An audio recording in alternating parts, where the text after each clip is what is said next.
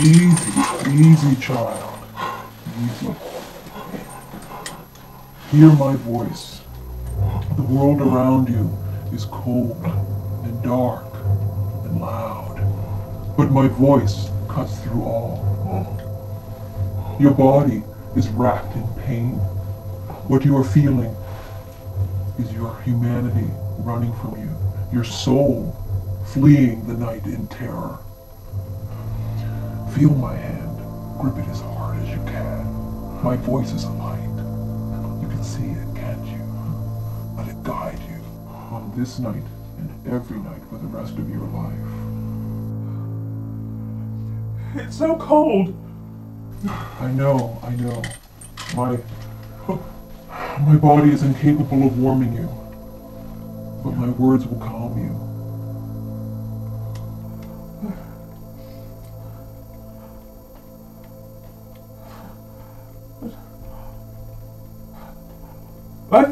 I feel so weak. What's going on? Your transformation is now complete. You are no longer human, child.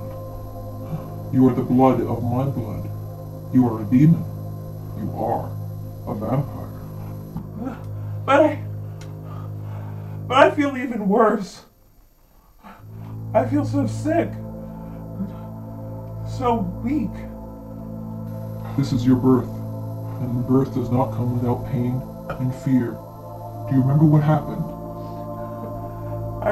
I remember we talked for hours, days. I remember begging for you to open the door to the darkness. I think you did. But there was no warm, dark embrace.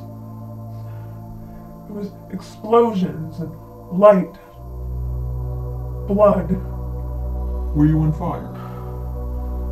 Bright, loud, burning.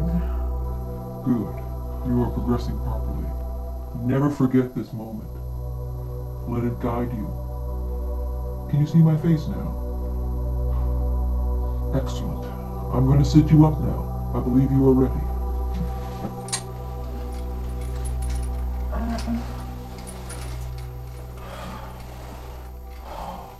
Why do I feel so horrible? I thought after being turned I would have great strength. My, that is many a line a sire has given, but please, do not despair. Trust me when I tell you. This pain, this weakness that you're feeling will soon leave you after your first feedings. But it may take months or years even before you reach your full strength, your full potential. But don't worry about that now. Your main focus is your first feed. Here, I want to get a look at you. Let me see your eyes. Oh my. Your eyes are an interesting shade of yellow. Lovely, yet problematic. Problem? What problem? My eyes aren't black like yours? Much like humans, eye color for vampires can be random. I've always found that leftover mortal trait endearing. The dramatic color of your eyes can be a dead giveaway for a vampire. No pun intended. I've always had an easier time blending with my black eyes. Yours will be a bit more of a challenge. When you leave here, keep your head lowered and stay in the shadows as much as possible. When I leave, you're not going with me? In time, we will be inseparable, but not now. You must do this first feed on your own. Are you kidding? I can't do that. I'm so weak. I'm weaker than I was before. You can and you will. I didn't turn you if I didn't think you could do this.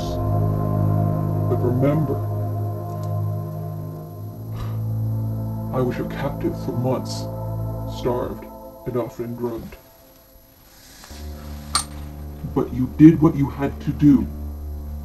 I'm starting to believe there was no other way this could have happened.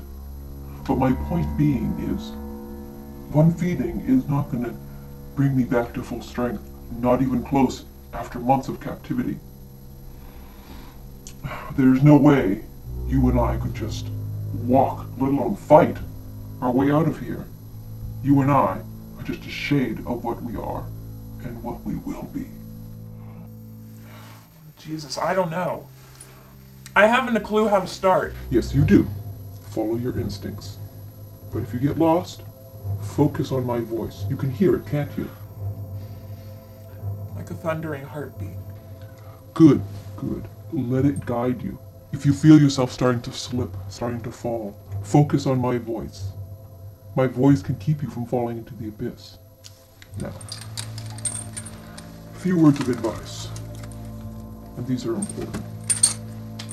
Do not, no matter how tempting, do not feed on anyone in the sanctuary. That will raise an alarm that we are not ready for. Second, be mindful of time. I do believe it is dark now, but as the sun begins to come up, you'll feel it.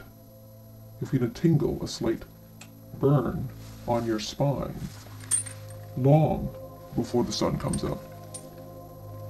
Pay attention to that. If you find yourself in a place where you can't get back in time, find shelter and wait. I will be fine. Okay. No sanctuary. Watch the time. Good. Okay. Good. I think there's a pencil over there. Can you hand it to me, please?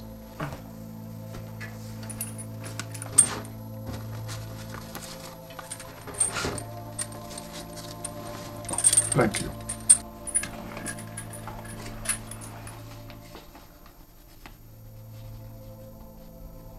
How long have I been down here?